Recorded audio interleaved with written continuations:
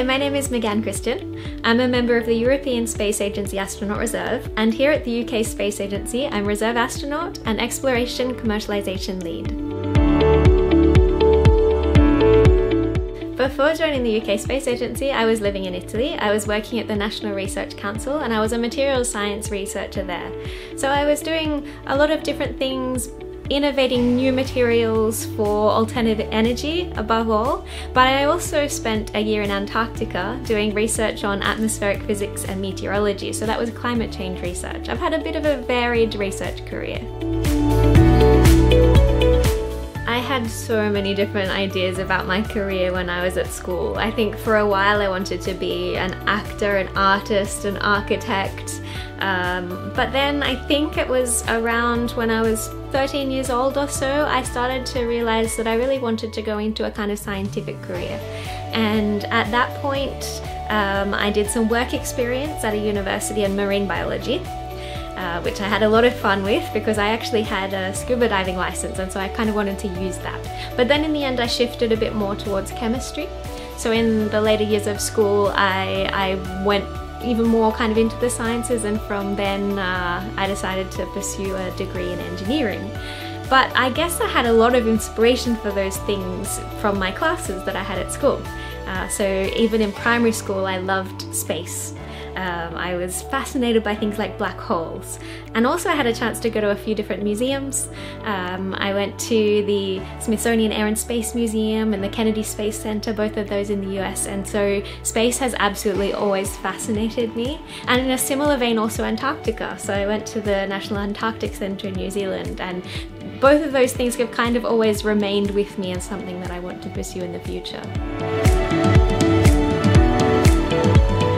So specifically, the subjects I chose were chemistry and maths. I really loved maths, that was my favourite subject, but I also did some languages because I love learning languages. I think the kind of patterns run through maths and languages, and also music, so I loved all of those things. And so apart from chemistry, a lot of maths and compulsory English subjects, I also studied French and Japanese.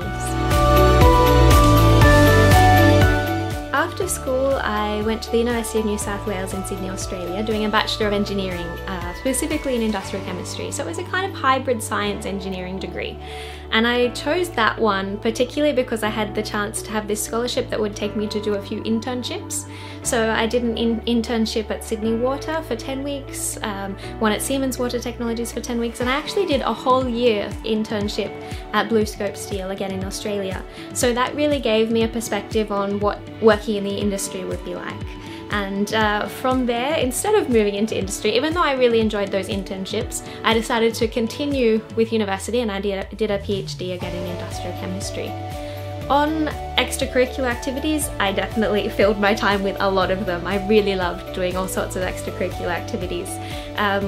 I kind of continue on from school because when I was at school I did a whole lot of them. One in particular that I really enjoyed was called Future Problem Solving, and that kind of set me up for the engineering degree that I did afterwards. When I was at uni I did lots of extracurricular activities in terms of drama and singing, because I've always loved singing. So I was involved in some university reviews, I was on stage, I was behind the stage, doing some stage managing, so there was that side. And then on the volunteering side I also ran some extracurricular programs myself. So I ran the Orientation Week program, welcoming new students to the university, and these I continued all throughout my university career. I was there for 9 years, so I kind of filled my extra time with these, and it made my time there extra fulfilling.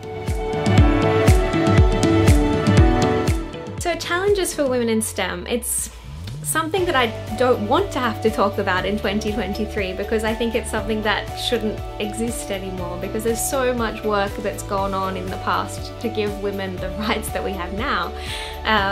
But you know, unfortunately there are still some difficulties, and I think that starts when we're young because we're kind of funneled into particular areas based on even the toys we play with when we're really young. So there is still a bias that women will go more into the art side and men more into the STEM side, but I think that is mixing up a lot more these days.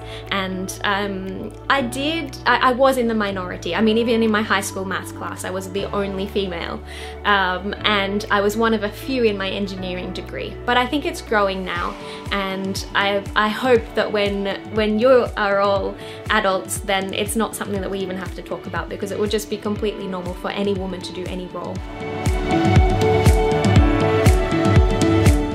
My advice to you is to find what you love and do that, because there are a lot of different ways. For example, if you want to get into the space sector, there's not really one exact traditional path that you have to take. So find what you love doing, do that to the best of your ability, and then take opportunities as they come. So I've had some really great opportunities along the way, going to Antarctica, for example, and then applying to become an astronaut. And you know, I was just brave enough to take those opportunities, even though, you know, we all have a little bit of imposter syndrome. We don't necessarily think that we're up to the challenge, but we all really are. And so I would say do your best and do what you love, and then take those little opportunities that might take you off your traditional path, but that doesn't matter, because they'll give you a new perspective and help you solve some of the world's greatest problems.